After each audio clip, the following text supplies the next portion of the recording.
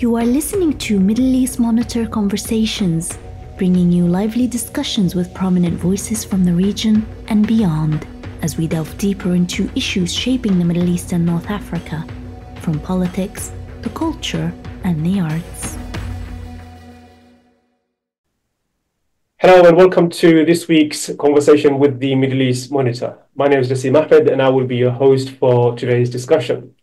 In this week's conversation with MEMO, we are discussing opposition to Zionism from within the Jewish community. And I'm pleased to have on the podcast the founders of the International Jewish Anti-Zionist Network, Michael Kalmanovitz and Sam Weinstein. Michael, I hope I pronounced your name correctly. It'll do. Okay, it's Kalmanovitz. Kalmanovitz. Thank you for joining us, Michael and Sam. Pleasure. So Michael is a founding member of the International Jewish Anti-Zionist Network. We'll speak to him a bit about the history of the organization itself. And Sam, who is in the US, is a long-standing member of IJAN and a founding member of Payday, an anti-racist and anti-imperialist network. So, real pleasure to have you both. But as I said, Michael, if we can begin just to get your thoughts on, the International Jewish Anti-Zionist Network, IJAN, its primary objectives and when it was founded, before we discuss your protests and your campaigns since 7 October. Sure. So, IJAN, for short, was founded in 2005, and the basis of who we are is that we are committed to struggles for human emancipation, of which the Palestinian struggle is an absolutely essential part. So we are for the Palestinian resistance, and we are against Zionism. That's in a nutshell. Before the organization was formed, two of our sisters from the US went around speaking with Palestinians, being explicit: we're Jewish, we're anti-Zionist, what do you want us to do? And they said, form a Jewish anti-Zionist organization. And that's what they did, and that's what we're part of. And it's very key to us that we, as Jewish people, are not the center of that organizing. Palestinian people are, and we'll take our leadership from the Palestinian struggle. In a nutshell, that's us. So that's interesting. I mean, do you want to add anything, Sam, in terms of why you joined IJAN and the kind of projects IJAN has been involved in since its founding? Unmute. Sorry, Sam. Can you unmute, please? My apologies. Yeah. I come from a long line, if I may put it that way, of fighters for social justice. As you can see in my bio, I spent most of my life as a union organizer, fighting for working people, etc. And for me, that is the Jewish tradition. That's the Jewish tradition I come from. And my mother has always been a fighter for social justice. She to this day, at the age of 93, she goes on most of the demonstrations in support of Palestine. She is a fighter for money for carers, and for anybody who does caring work, the vast majority of whom are women. My father was a factory worker who fought for justice where he worked. My grandfather was a founding member of a union in New York. And that is, to me, the Jewish tradition. That has always been what it meant to me to be Jewish. Can I just add Yeah, sure, Michael. A touchstone for us in IJAN is Marek Edelman, who was one of the leaders of the Warsaw Ghetto Uprising. And he said, to be a Jew, you must be with the oppressed, never the oppressors.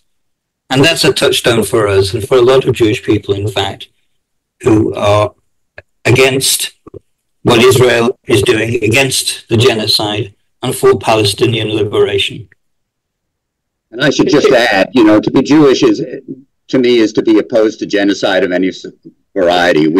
We have experienced genocide, and the saying in IJAN is never again for anyone, and that includes the Palestinians. Yeah. So both of you represent what has been a very strong current within Judaism, but unfortunately, over the last few decades, that current has been somewhat suppressed and undermined. But I was wondering if you can elaborate on the actual historical context of Jewish opposition to Zionism. I wrote a piece last week looking at the alliance between the global far right and global Zionism, especially from the far right spectrum of Israeli politicians. And in that, I quoted Edwin Montague, who was a prominent British anti-Zionist member of the cabinet. And he described Zionism as being, and I quote, a mischievous political creed. So he was part of a long tradition of critics of the Zionist movement. So how strong was that current in the beginning? And then over the decades, how has that aspect of anti-Zionist movement within the Jewish tradition been suppressed? Can you speak a bit about that? Just give us a historical context of opposition to Zionism. Well, you know, Judaism is thousands of years old. And for almost all of those thousands of years, there was no Zionism. It was a minority, it didn't exist. So it's relatively, historically recently that it has come into play. And as I understand it, begun first of all by Christian Zionists and then by Jewish Zionists more later on. But at this moment, because there is a genocide, there has been thousands and thousands of Jewish people demonstrating, blocking bridges, occupying train stations, surrounding the White House. We have a Jewish bloc here in London. So at this moment, there are so many more anti-Zionist Jews who are very visibly out on the street. Our history includes that during the 30s, when the Jewish world was boycotting Nazi Germany, the Zionists scabbed. They made a secret trade deal with the Nazis. And that's part of our history, that far from trying to defend Jewish people from what became the Holocaust, they actually worked with the Nazis. We are horrified by that. And I think you see that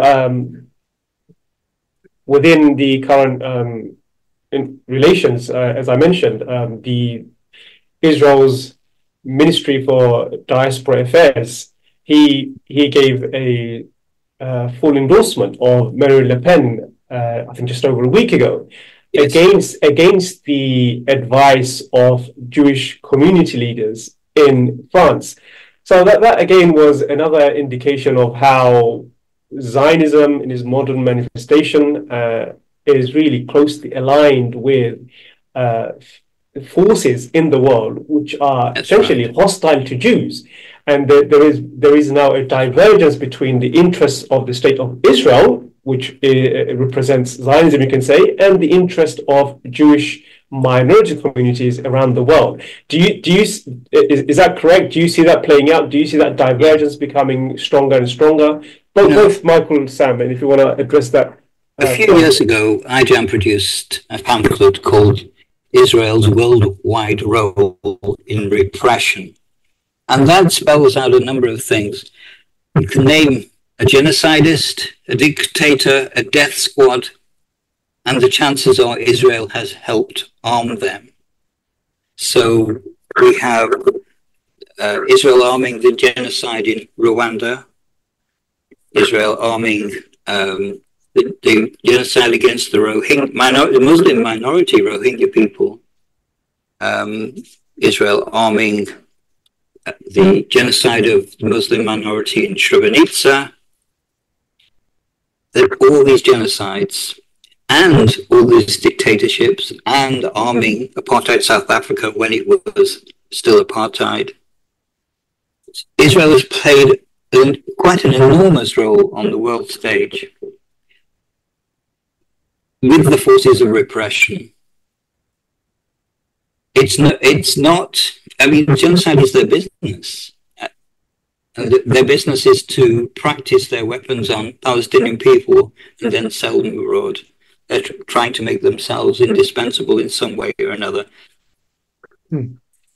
So the issue. Go ahead. No, like if you want to add anything, Sam. If not, then I mean, I was in because you guys have been very active since 7 October. Yeah. So just speak to us about your mobilization of members of your group and generally the response from anti-Zionist Jewish communities, not just here in the UK, but US and elsewhere since 7 October. What kind of campaigns have you been doing since then? And well, here in London, we have focused on the Israeli ambassador, Tzipi Hotevely, and she has spoken in defense of genocide. She's literally said, oh, the cockpit bombing of Germany during the war, 600,000 people killed. That's fine. Or the bombing of Tokyo in the war, 100,000 people killed in one night. That's fine. She's agreed with the proposition to flatten the whole of Gaza. So we have taken a case. We've submitted a case to the Metropolitan Police War Crimes Unit, asking them to investigate her for incitement to genocide. I'll tell you a bit more later. But we've also been outside of her house every week since October. The police response was to move us, to disallow us. So we've moved just outside the banning area, Swiss Cottage, and we're still there every week, every Friday, 5 till 6. We have a good core of people who join us, not Jewish by any means. We have a lot of Muslim people, especially women, join us. We have people from all kinds of sectors. We have people of color who join us. And we absolutely want to keep this going, to put pressure. Our banner says expel. We want her expelled from this country. So we're also challenging the banning at this time. And the policing, until recently we were fine, but then the Zionists came. And they came in some numbers. They were very loud, they were very provocative, they were very threatening. And it seemed like the police were taking their side. So we've done a number of letters to the borough commanders. And in fact, we met one of them yesterday. And it seems now that the police have got the message that what the Zionists are doing, this provocation, this making false accusations against us, sticking cameras in our faces, all of this has to stop. And we're hoping from now on, the Zionists will be moved 30 meters away from us, or across the road, so that we continue with our protest. And our protest is not just flags and banners, which we know, but also chanting, but also we speak. We have an open mic. It's our anti-racist open mic. And people from the whole protest can speak to the rest, give us news and updates and information. So this is what we're doing right now. And we're determined to keep going. As long as the bombing and the starvation is going, we will keep going. We will not stop. Sam, so what shape has the protests taken in the US. Michael has spoken about focusing on the Israeli ambassador, Zippy Hot-Valley. So what shape has the protest taken in the US from within the anti-Zionist community in where you're from? Unmute again, please, Sam. Sorry. First, let me say I'm normally based in the UK, okay. So my experience is generally there. And I did want to say though that our name is the International Jewish Anti-Zionist Network, and we are genuinely international. So that we are in the UK, in the United States, in Argentina, in Spain, and there may be a couple of other countries that I'm not mentioning, but we are genuinely international, and that has been very important. I also wanted to add to Michael's comments about what's happening in the UK to note that we are often called upon, asked by people in other parts of the country to send a speaker, and both Michael and I and others have done it from IJAN, have gone to other places in the country to tell them about IJAN and to make it clear that there is Jewish opposition to Zionism and the genocide and what is happening to the Palestinian people. And so we have put ourselves at the, to be used by the movement generally in the UK and in the United States. And I should add, of course, in the United States, IJAN was very much involved, and I was this is a while ago, but very much involved in blocking the boat movement, where we stopped. Yeah. We and the Palestinians and the labor unions and so on stopped the Zim shipping line from docking in Oakland, California, right?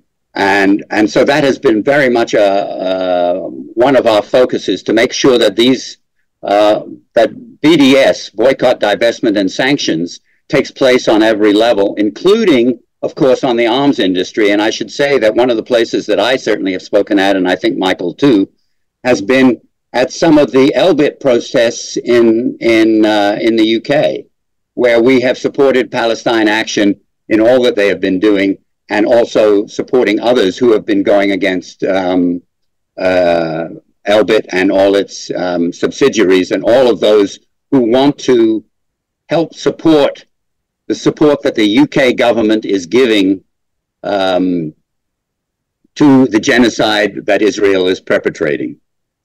At the moment, IJAN in the US is also very much involved in various of the sit-ins, including taking over train stations, blocking freeways. And I always like to say this: when you block the freeway between Oakland and San Francisco, what you get is the largest parking lot in the world. And so IJAN has been working very closely with Palestinian groups and with others who want to fight against this genocide that's going on. And we have also, of course, been supporting the student movement, which has been all over the country. I mean, it is incredible. The last figure I heard was that it happened, there was a student movement with encampments and other kinds of protests at 1,100 different institutions across the country of the United States. So, I mean, we're not leading the movement, we're helping the movement and hopefully bringing it more and more together and making sure that there's a Jewish voice that's absolutely clear. We are opposed to Zionism, we are opposed to settler colonialism, which I should note, the UN has said is inherently, settler colonialism is inherently genocidal. And your voice is really, really crucial in this, which is why I wanted to ask you both about the manner in which governments, especially in the US, in the UK, and Germany as well, and elsewhere, are weaponizing anti-Semitism, saying that the laws they're passing in their countries is a response to the rise in anti-Semitism.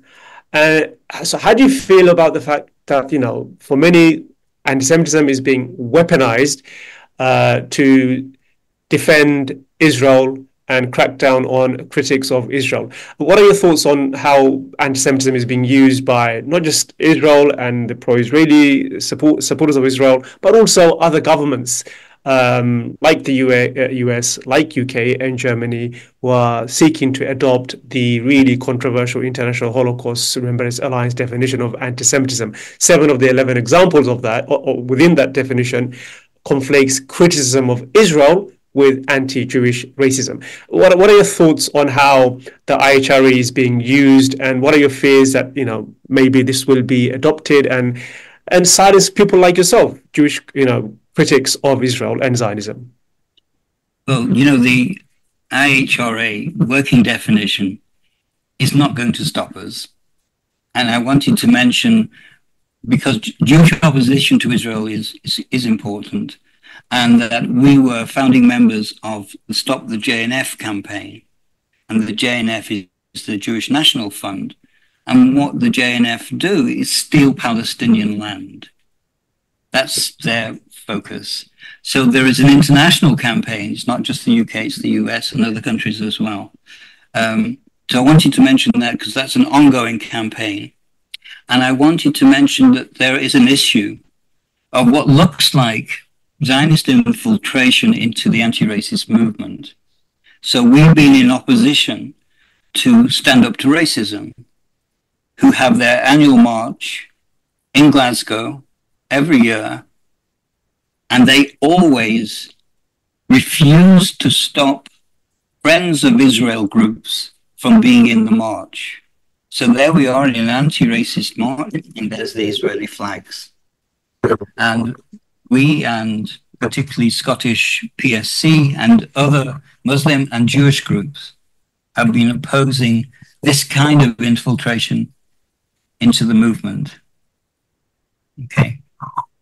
Sam, did you want to add anything to that? It is quite an important issue. I see how IHRA has gone from being something nobody ever heard of to becoming the mainstream dominant definition of anti-Semitism, and the spaces you and I operate in, that's threatening to our freedom of expression. It is. And especially now as there's a genocide going on in Gaza, for us not to be able to describe Israel exactly for what it really is, it's quite threatening. So how do you feel about that, Sam, how the IHRA has been employed by supporters and advocates of Israel to crack down on criticism of Israel and Zionism?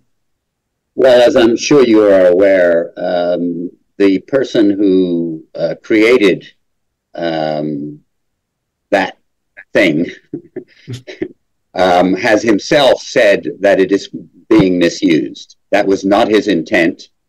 It was not supposed to be a definition of anti-Semitism. And of course, they want to shut us up. And they have used it. They have tried to spread it as far and wide as they possibly can. But it is very difficult, unless you're a Labour Party official, it's very difficult to accuse Jews on a large level of being anti-Semitic, which is what they have attempted to do. I have been called a capo in various places.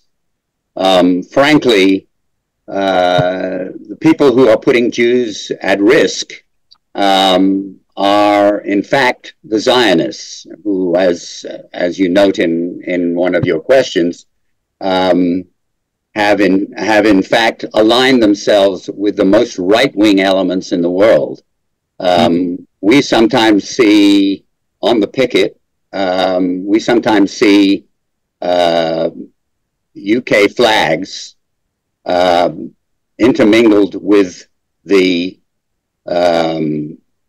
Israeli flag in the opposition to the picket.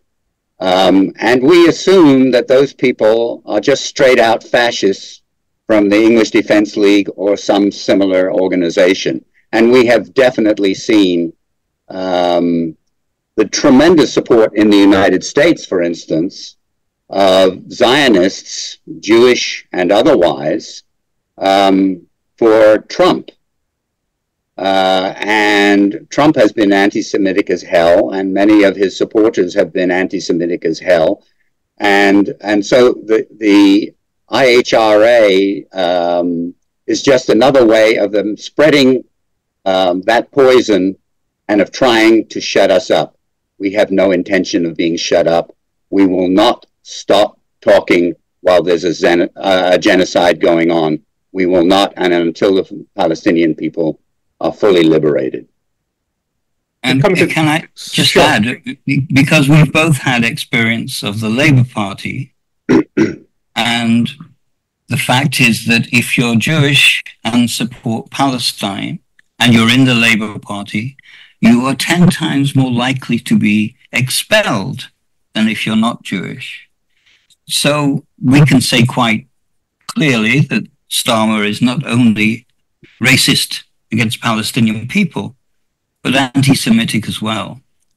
So we have little faith that Labour will be any better than the Tories. They're, as far as I can see, continuing to arm Israel.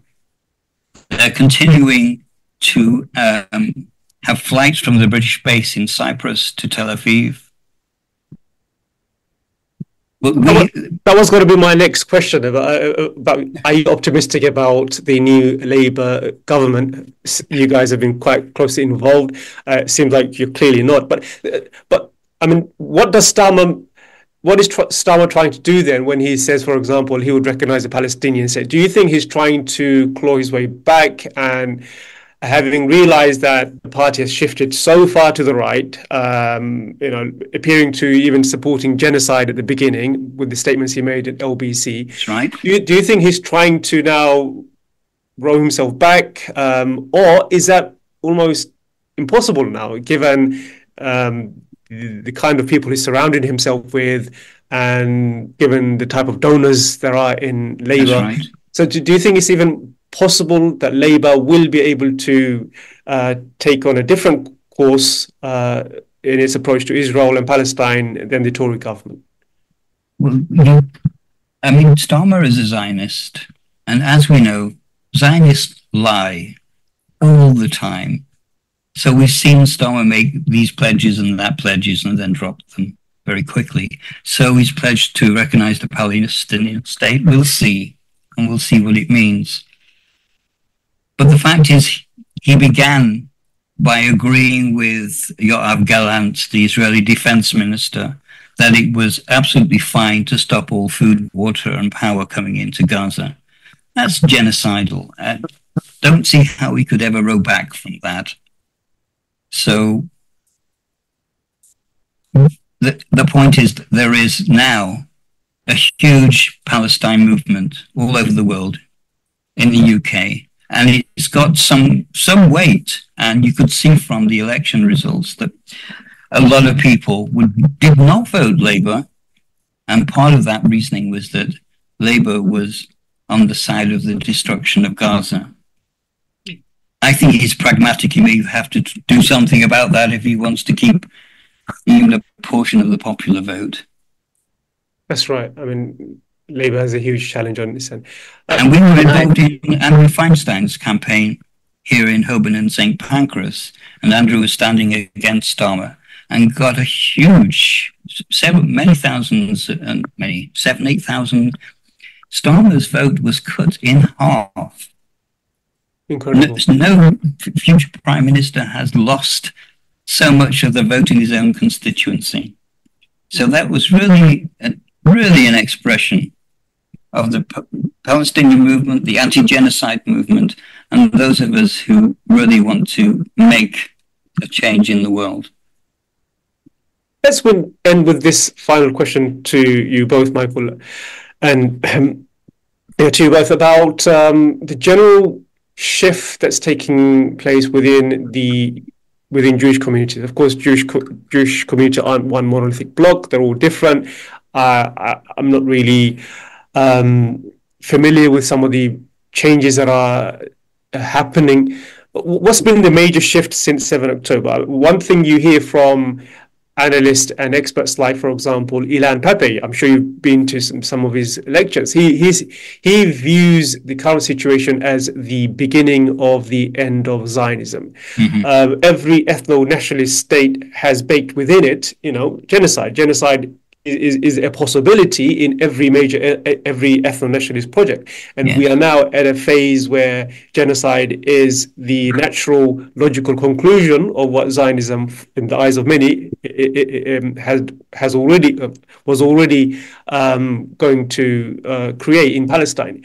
So that being the case, are Jewish communities or new generation, I'm more interested to hear about the new generation, younger Jewish members, are they looking at Zionism in the way you have, see as and view it as a racist ideology that is causing the genocide of the Palestinians? Is that a growing sentiment within younger generations of the Jewish community?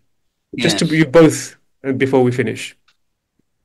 I think we can see that most clearly in the US, where the student generation, the younger people, are moving away from Zionism hugely. I mean, there's probably a bigger proportion of Jewish students who are now anti-Zionist, first of all, than ever before, but probably more than who are Zionist. I think that's a huge change, and that's reflected, I think, amongst young Jewish people generally. I don't have the figures for here, but some years ago, when the question was asked to the Jewish communities in large, something like 40% of Jewish people said they were not Zionist. So the proportion of not Zionists is very substantial. And that can only grow, because the situation now is you're either for genocide or you're against it. There's no shades of grey in this.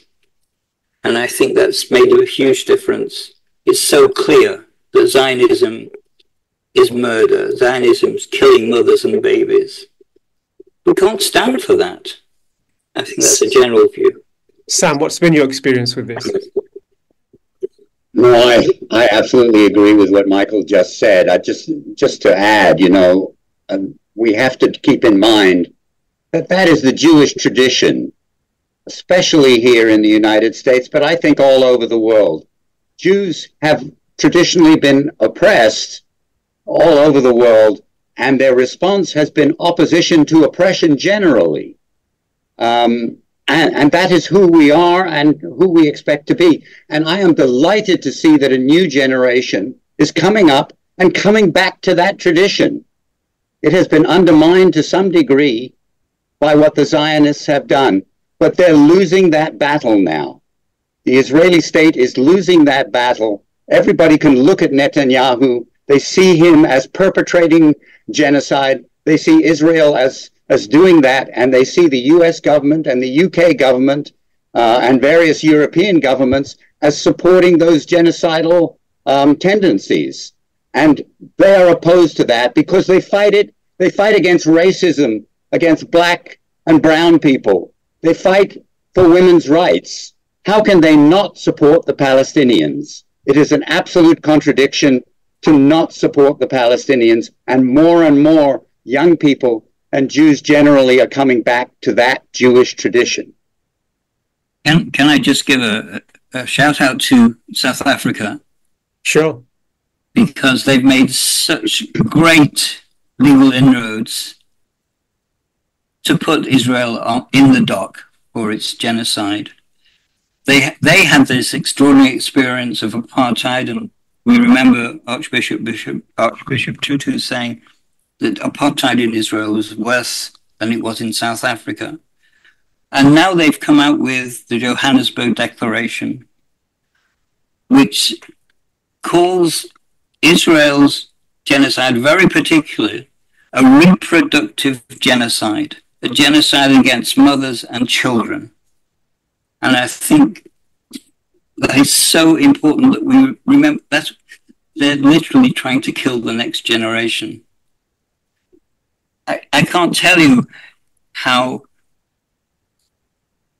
what Israel is doing has been the most awful thing that has happened in our lifetimes. And people are responding to that. They know it is. And we are absolutely going to win.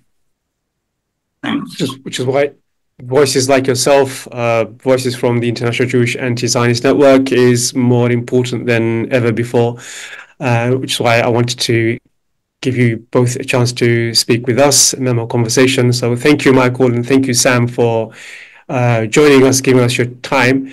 And thank you for tuning in for another for conversation with the Middle East Monitor, and hope to see you again for another podcast next week. So see you. Take care. Bye-bye. This was Middle East Monitor Conversations, brought to you by the Middle East Monitor in London.